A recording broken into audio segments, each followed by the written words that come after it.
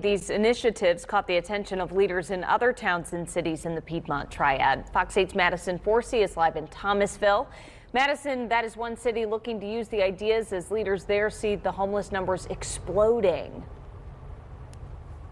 Yeah, I spoke to one couple who owns a business here and says that the growing homeless population is actually hurting their business. They own a warehouse along Tower Road and discovered a homeless camp right at the edge of their business between Interstate 85, actually off to the trees to my left. It's one of 11 homeless camps the Thomasville Police Department is keeping an eye on here. The couple reached out to NCDOT, made them aware of what was happening. NCDOT leaders put up this sign, but the couple says they need more to be done.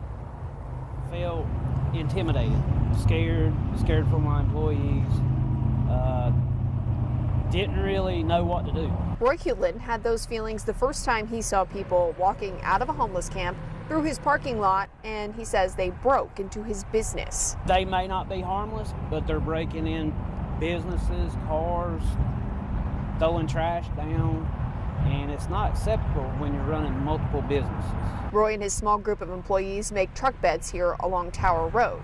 Since they moved into the space 4 months ago, deputies have arrested 4 people for trespassing and 2 for breaking in and stealing merchandise. It's very disheartening. I mean, and it's a little bit scary. I mean, because you don't, for the general public, they see that and they automatically go to, this is a dangerous situation, I don't want to be a part of it. Sandy Motley and other homeless advocates have watched the number of homeless people in Davidson County skyrocket since November.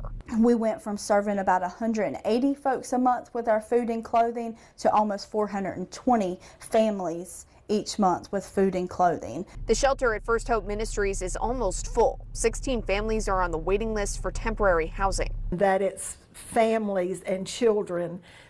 30 years ago, it was a single man on the street, and now it's senior women. It is mothers with small children. Davidson Medical Ministries, the Salvation Army, and First Hope Ministries teamed up to form DC Connect in October. The hope is to raise almost $3 million to build a shelter with wraparound services to get people out of tent camps and into a home. These lives depend on these resources.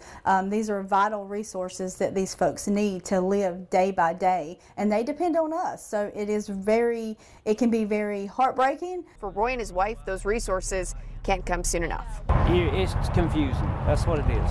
Nothing's being done, and we're trying to run a business, trying to bring something to Thomasville. I reached out to NCDOT and the Sheriff's Office to see if they would do regular checks in this area. They tell me that they do check the area from time to time, but there's really nothing that they can do to keep people from coming back. The city of Thomasville is also in talks about how to address the homeless situation, but those talks are in the very beginning stages right now. In Thomasville, Madison Forsey, Fox 8 News. Thanks.